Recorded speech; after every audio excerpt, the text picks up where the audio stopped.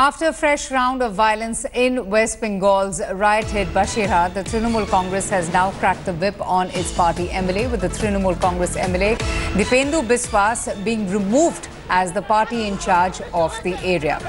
Okay, so action there being taken by the Trinamool Congress against the party MLA Deependu Biswas, who has been removed as the party in charge of the area.